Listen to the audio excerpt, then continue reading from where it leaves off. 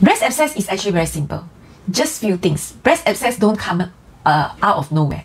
You always start with number 1, blocked ducts, mastitis, abscess, or straight away mastitis without blocked duct but followed by abscess.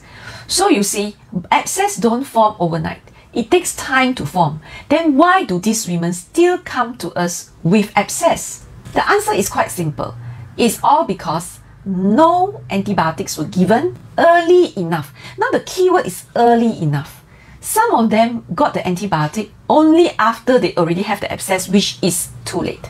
But in the first place, as I said, no women should have breast abscess. No women. When you have breast abscess, it's always due to something wrong somewhere. Something that someone did wrongly. It's not necessarily the breastfeeding mother. Every time a mother comes to me with breast abscess, it only means one thing. She came to me too late. Why?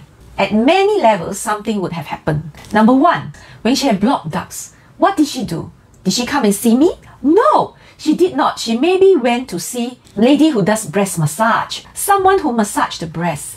Or she may actually engage a lactation consultant when her breast was blocked, which also will do the breast massage. But sometimes you must understand, breast that has blocked ducts more than 48 hours, anything more than 48 hours, if you don't start on antibiotic, you are going to get mastitis already. So if you see a lactation consultant and she managed to unblock, but it blocked again, maybe after 6 hours, 12 hours, it's blocked again, then you need to start antibiotics already.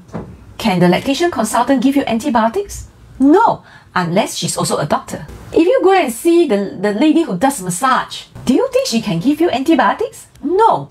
So the key thing number 1 is you must start antibiotic within 48 hours from the beginning of your blocked duct. So if you go and see anyone else, very often I notice, they will go and see this lady to unblock.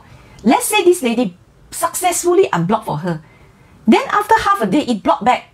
Then she will wait another day or 2. You're still blocked. Then she will see the lady again to unblock again. That is the problem. Because already more than 48 hours, this problem is not settled. If you do not start antibiotics, there is a very high chance your mastitis is going to come already. Then there's another problem with mothers in general. When you ask them to start antibiotic, then they're thinking, "Are you I'm breastfeeding? Can I take medicine? Will the antibiotic affect my baby?" You know, they think so much.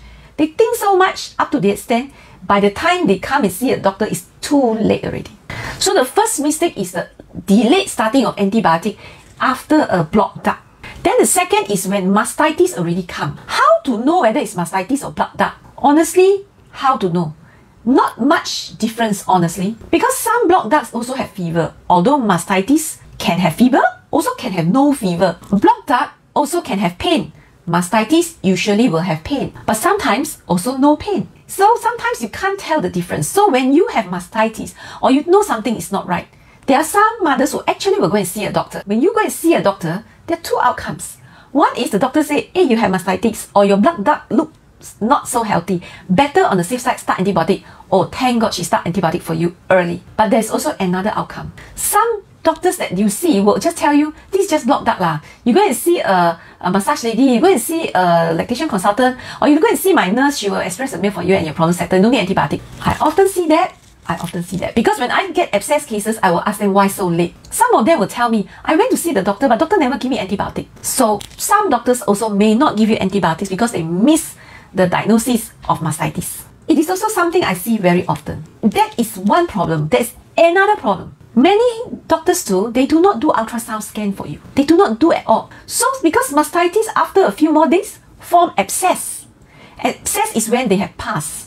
If you have that incy-wincy little pus, that little bit of pus inside, antibiotic would work. But if you have a lot of pus, then of course antibiotic won't work. But a lot of doctors, they do not do ultrasound scan. So they also don't know whether you have pus or not. So basically, if they give you antibiotic, but they never see whether you have pus or not, so once again, it could be delayed. Or the worst thing is I've seen cases where the pus is already there, doctor didn't do an ultrasound scan, don't know that it's a pus, think that it's still blocked duct, and send you to the lactation nurse or the lactation consultant. That is worse. And then she thought it's just blocked duct. And then the poor consultant or poor nurse will be expressing, and he cannot pass out the cannot clear the blocked duct, so-called cannot clear. Your so-called cannot clear the blocked duct, you must think, is it an abscess already?